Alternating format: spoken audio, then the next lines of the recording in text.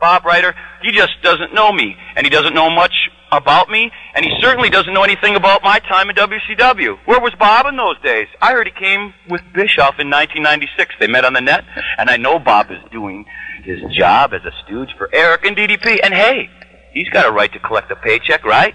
Just like anyone. Look at all the work he does. Like last week, he was putting out fires for DDP. Look at the good work he does. He's a peacemaker, and DDP realized that Steiner beat the hell out of him. Page was fighting with Steiner, and Steiner was getting put over the top with all the publicity and making DDP look like a girl that he is. I heard Page, oh gosh, he got called out. He got 10 security guys, right? I heard it from Meltzer and Merrick. Okay. M&M, that's my new name for Meltzer and Merrick. To back him up before he picked the fight with Steiner. Right. And even it took a full minute to get Scotty Steiner off with 10 security guards. All right, let me ask you, if there was one guy during all of the years and all the promotions that you worked for that you had in the locker room, not talking about in the ring, but in the locker room, there's one guy off the top of your head that you can put in the locker room that you know would at least make some kind of a difference, not now with the way the politics are, but if you were starting the company, you want to put this guy in there to shape up the bad seeds, who would that be?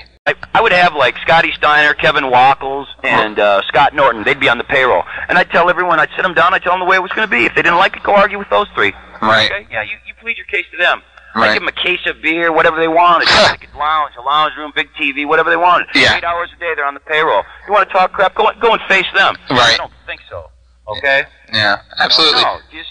No, no one's a leader. They need a leader. No one's Right. got any guts to make a decision. What do you think of their choice of Scott Steiner as champion over there?